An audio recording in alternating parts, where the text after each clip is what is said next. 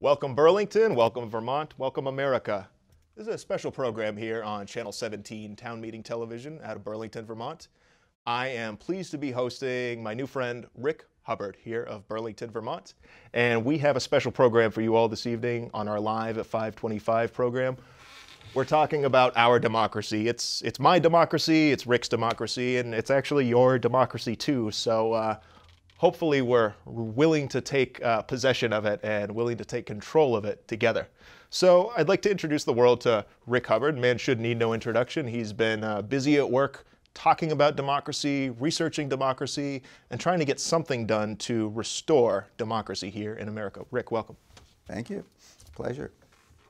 What's new? Do we still have a democracy? It's a fair question. I gave a talk a week or so ago, and I put out some indicators of whether we have a democracy or not. And at the end of people thinking about the 5 indicators, about 2/3 of the room, 3/4 of the room voted to say we're in trouble. We've got a real problem. We may be moving to diminish or lose our democracy. There were a lot of people in that room for a Tuesday night, as I recall. Do you feel like there's a popular consensus that democracy's in trouble in the United States and we need to do something about it collectively and sooner than later? Do you feel like that's out there? In a way, I might phrase it a little differently. I think people feel that the way our political system is working is not looking out for the broad interests of most of us, whether we're conservative, liberal, of all ideologies. It is making decisions that are distorted, and they are distorted away from the broad public's, benefit and interests, and aimed towards people who have more influence, who are participating, giving more money in the political system, and it's wrong. That sounds incredibly discouraging. What signs do you see? What specific signs do you see prevalent today, that would point us to the fact that we're in trouble and we need to steer away from this? Well, of 5 criteria, you could probably make it 10, but let's pick 5. The first you might say is, are citizens' interests being properly represented? Is Congress, in the way it is making decisions on law, regulation, and policy over the past few to several decades, are they doing a good job of properly representing our interests broadly, the interests of the bulk of us? You're never going to please everybody all the time. And there's resounding evidence, no. So we've already passed that barrier, and that's pretty clear.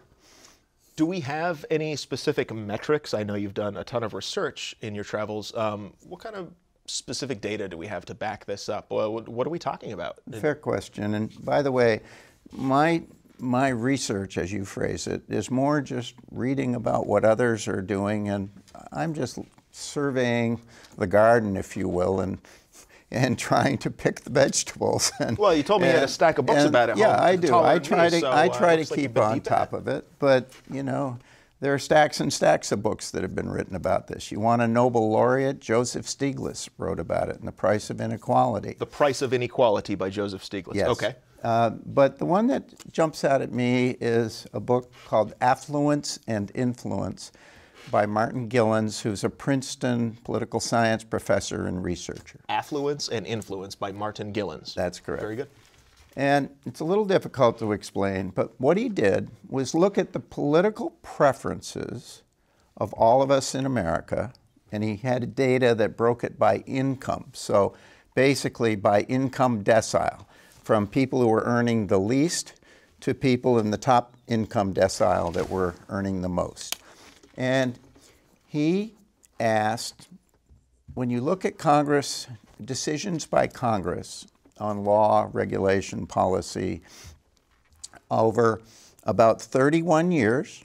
And which 31 were those again? There's a bulk that runs about from 82 to 2001. Yes, sir. Actually, it was reversed, 81 to 2002, excuse me. Very good, 81 to 2002, the year I was born. That's about, there's a good run, 21 years. And then he had another 5 or so back in the late 60s, early 70s, 5 years more data. And then he had another couple of years in the mid-2000s. So he had a run of 31 years of data, and he looked at surveys of public opinion over all this. And so the question was, when Congress makes decisions, how do the decisions Congress makes line up with the preferences of the people in the bottom decile and all the way up through to the top decile? And when he got all done, it quickly dropped into two groups, the 90% and the top 10%.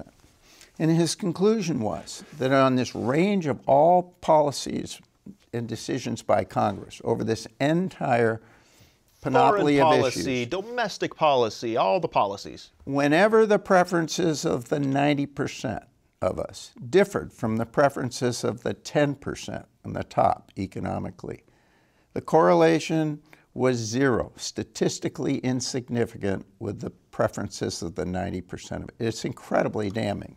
You're telling me that according to the research into those 30 years, congressional policy and legislation is floating free of the influence of 90% of the Americans that vote in this country? That's his conclusion. And the only time our preferences, I'll put myself and you in the 90% if that's okay, are taken care of is when our preferences happen to line up with the preferences of that top 10%. If we agree, maybe we get a little traction. Common maladies, common obstacles, that kind of thing. You hope. So, well, gee, I think we need to step back for a moment and appreciate kind of the landscape of our history and the landscape of where we are today. You recently hosted a talk where you talked about the state of our democracy, and someone was somewhat snide and correcting you that it's actually a republic. So we're dealing with a state, a nation state, the United States of America. It's somewhat new. It was created by a bunch of colonialists who revolted against a monarchy crown in England. And basically they created a unified federal government of independent states, which all basically operate under three branches of government: executive, legislative, and judicial. What's wrong with that? Good summary. When we declared our independence from Great Britain, we listed a ton of grievances as to why King George and Great Britain were not properly serving and representing the interests of the people in the colonies. Our Declaration of Independence is shot through with examples of improper representation. And when we formed our Constitution in 1787, we, with the three separate branches of power, were trying to keep any one entity from having too much power. And what was driving that was they wanted to get better representation for the broad concerns of all of us that we just declared our independence and fought a war. And so that was their best attempt. And things over time changed. There isn't a mention in our Constitution about the idea of a Republican and a Democratic Party. Parties weren't even mentioned. The concept was we would elect representatives who, in Madison's words in the Federalist Papers, would be dependent on the people and the people alone in order to keep their job.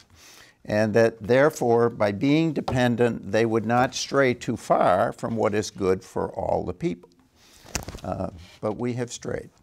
So in our discussion just before the program, you actually mentioned that there may have been a bit of progress. There may have been a bit of about face that went on between the publication of the Declaration of Independence in 1776 and the eventual ratification of the Constitution. Is there something in the Constitution which does something to clean up some of the lack of specificity in the Declaration of Independence, or do we take these two documents to be somewhat equal in terms of their endorsement of democracy in the American context? Well, the Declaration of Independence clearly set forth improper representation as the reason we were going to break from Great Britain. When we set up the Constitution, they had that in mind, and they were trying to do a better job. But there's nothing in the Constitution that says that the job of government is to represent the broad interests of all the people. And if the government isn't doing that, the people have a right and obligation to fix it. Now, it may not be in the U.S. Constitution, but it is in Vermont's Constitution. Wonderful. And it is in New Hampshire's Constitution, although Vermont's is a little more weasel-worded than New Hampshire's. They're more direct about the need to fix it or rebel. And now, is this in the 1791 Vermont Republic Constitution, a political order under which we no longer live here in the state of Vermont? Or is it the actual state of Vermont Constitution as it exists under the United States Constitutional Republic? It's our present in force state constitution, and it's Article 7. Wonderful. Well, you know, we've always been ahead of the pack, and it's a proud tradition to carry with us. So here People can learn from Vermont. So here we are. It's 2017. For the last 10 or 15 years, money in politics has been really the biggest culprit for how the system must be broken. How can you have these tens of millions, hundreds of millions of dollars in some cases going into Democratic and Republican Party coffers and expect that there's any room left for the representation of people who frankly don't have a lot of money? You know, that's true, although I would frame it slightly differently. I think it goes back a lot further than 10 or 20 years. We've had problems, and law has been tipped in the 80s and the 70s. Way back in the end of the 70s, the early 80s, I was on the National Board of Common Cause for half a dozen years. The National Board of Common Cause? Yes. Do you mind refreshing us a little bit on the history of National Board of Common Cause? Formed by John Gardner, who was Secretary of Health, Education, and Welfare way back then, and after he finished that, he formed this organization basically as a good government organization to focus on improving the workings of government. And completely independent. That's right, nonprofit. So that must have been an eye-opener. So we used to explain how money was tipping the process then. Common Cause and lots of other organizations were lobbying the government to improve and reform itself. And that's gone on pretty much continuously from then till now. There are hundreds of organizations that have goals, whether you're the NAACP and you want to advance voting rights and so forth, or you're 350.org and you're pushing for climate change to be properly addressed. Center for Digital Democracy, making sure that the right kinds of net neutrality, the right kinds of publications are free and available to all over the internet. And the problem is that in the broad scope of things, most of these organizations are not accomplishing their stated objectives. They are getting blocked. By whom? Congress. Congress is not paying attention to them, and they are not seeing and being able to enact the kinds of changes that they have a whole membership behind them trying to enact. They're getting really blocked. And the problem with that goes to the problem with Congress today. And the reason Congress is not properly serving the broad interests of the American people. You can have polls that show that big percentages of all Americans want something, but it doesn't necessarily correlate with what Congress does. Yeah, I think we've got plenty of evidence to this effect right in front of us. I think that one of the big stories in terms of popular opinion in the United States in the year 2017 is this emergence of a consensus, moving toward a consensus that some kind of Medicare for all or some kind of subsidized healthcare, some kind of universal healthcare system is actually justified, it's sustainable, and it is the natural future for this country. And the Democratic Party didn't really see this one coming, and you actually have Democrats in the House. The House Minority Leader was even putting up obstacles to this and saying, oh, I don't think we're ready quite yet, and oh, not quite yet. So we see popular opinion at odds with the left-leaning major party in Congress right now. Alex, we can't, in our political system, even put the question squarely on the table. And as an example, I have a master's in business administration, and one of the things you do is learn how to analyze and solve problems. And based on your values, what is the objective? And then once you've set your objective in healthcare, for example, let's say that a good government policy directive would be, I want to provide good health care, not insurance, actual care, for all Americans. We're going to measure against all, We want to do it for the least total overall system-wide cost, regardless of whose pocket it's coming out of. And we want it to be sustainable into the future. And other countries have used approaches that use a fraction of GDP in relation to what we do. We spend 17 or 18% of our GDP. Other countries spend 8%, 10%, 12%, and they have better health outcomes than we do. So you would think, rationally, that Congress would at least put that on the table as one of the alternatives that we then analyze the hell out of to see which one has a better shot, in theory, of actually reaching the goal. And then we'd go out and build support, you know, in collaboration to try and enact it. But it's our political system. Mm-hmm. And we haven't spoken about it yet, but it's the way we finance our political system that blocks us from even putting that on the table. Okay. Well, let's say I'm a candidate here for the state representative, not the senator from Vermont, but the representative from Vermont, our very own Peter Welch. I'd like to give him a run for his money, and I'm going to do so as an independent.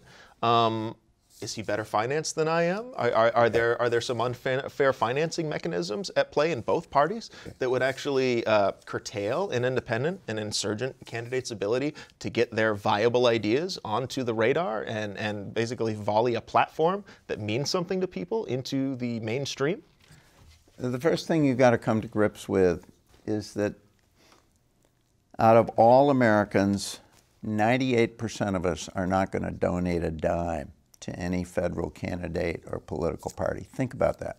Directly to any political party or candidate, 98% of us. And that's even in the context of the recent insurgent campaign of Bernie Sanders, which had all kinds of people reaching into pockets that they wouldn't have reached into. 2% of America, there are 320 million of us. He would need, 6 or 7 million people behind him. And even Bernie didn't get 6 or 7 million separate contributors. And he began to approach numbers like that in total contributions, but people give once, twice, 3 times, 4 times to him. Sure, yeah, we gave every month. So the problem is that of the people who are giving money in America, 2% of us give something. I give something, but they don't call me. I don't give enough. 0.2% of America is giving 2/3 of all the money that's going in to run the federal political process. 0.02 of the American population is 0.2% of America is financing 2/3. That's 0.2 of the entire nation is controlling the finances of all of the major party candidates. Is that so? Of 2/3 of it. Oh, 2/3 of the major party candidates. They're putting in 2/3 of the money. That's a pretty sobering statistic. And the bulk of that, by groups, is coming from the financial industry. Banking, finance, and insurance. The and real financial estate. industry. Now, why is it so lopsided? Don't we have lots of money we can contribute? Are they better financed in the financial industry to be able to spread this money around? Or Bernie and others talk about the inequality in America that has developed and happened on my watch. It's much worse now than when I grew up. And if you're in Vermont and you're... For viewers who might be skeptical about this, because there's an ongoing skepticism about whether access to credit amounts to wealth, kind of how poor are we? I mean, jeepers, I've got all my vaccinations and I drive an automobile and none of my teeth are falling out. I must be middle class. To what extent can we actually show how much we've lost in the last 30 years? And do we have any really helpful and sort of shorthand texts that we could direct people? I could mention the former Secretary of Education under Clinton. He has a movie called Inequality for All that arrays the numbers pretty concretely, and it's pretty unmissable what's going on in that movie. That's Mr. I can't fill it in for you, I'm sorry.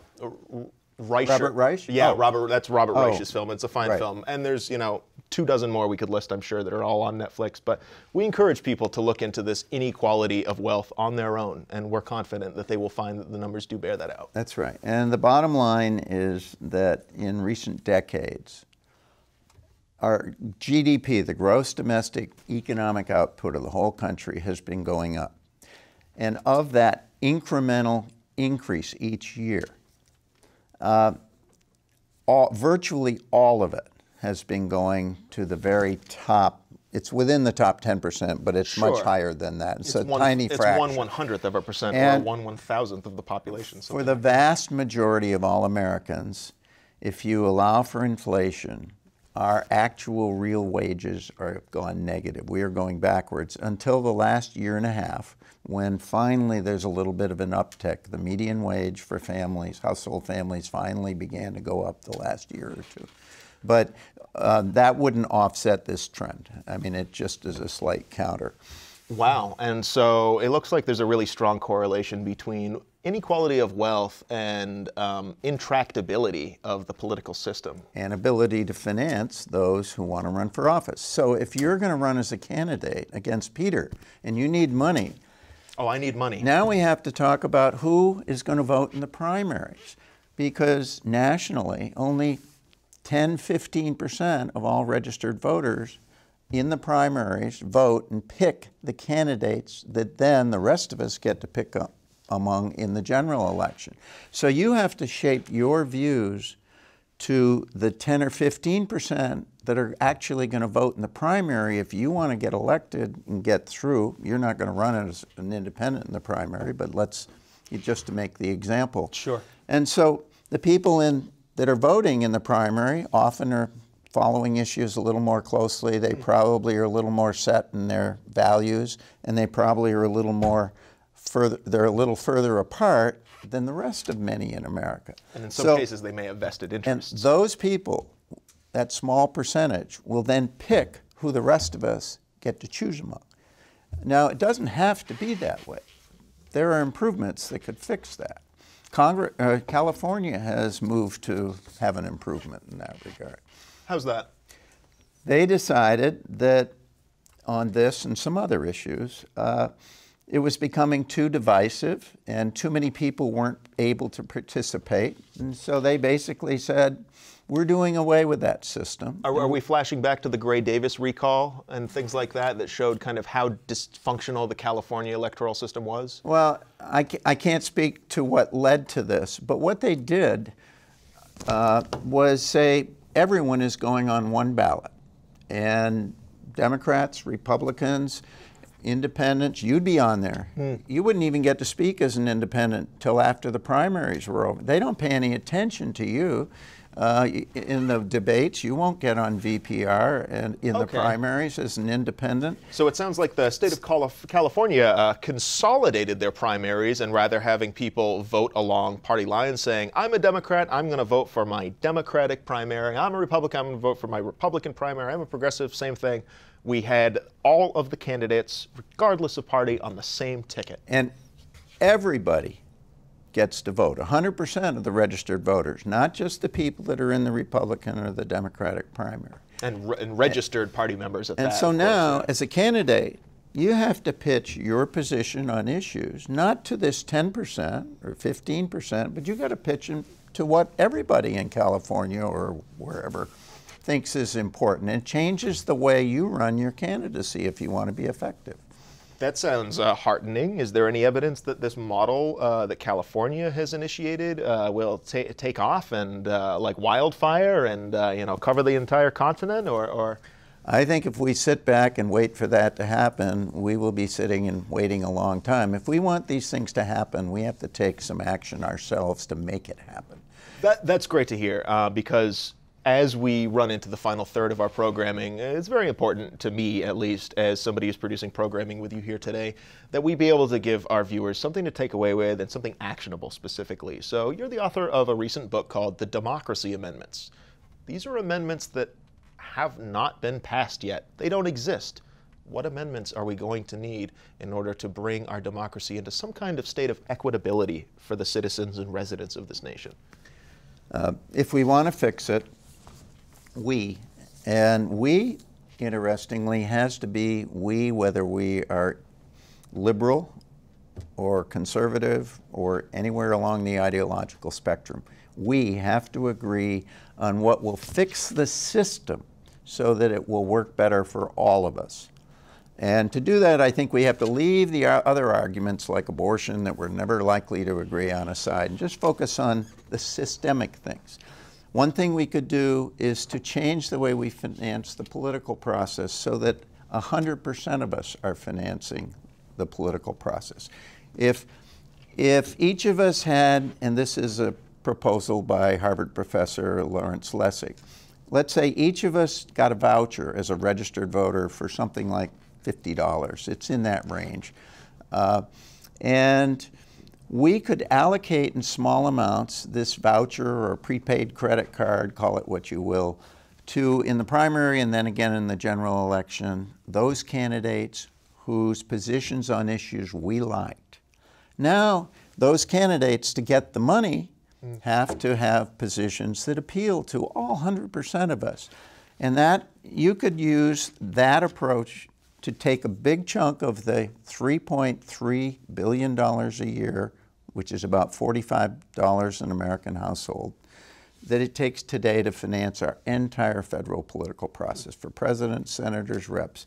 And if you pass the money, a good chunk of the money out that way, then you give all of us a reason to get more involved, a reason to find out more about the candidates because we got to allocate the money.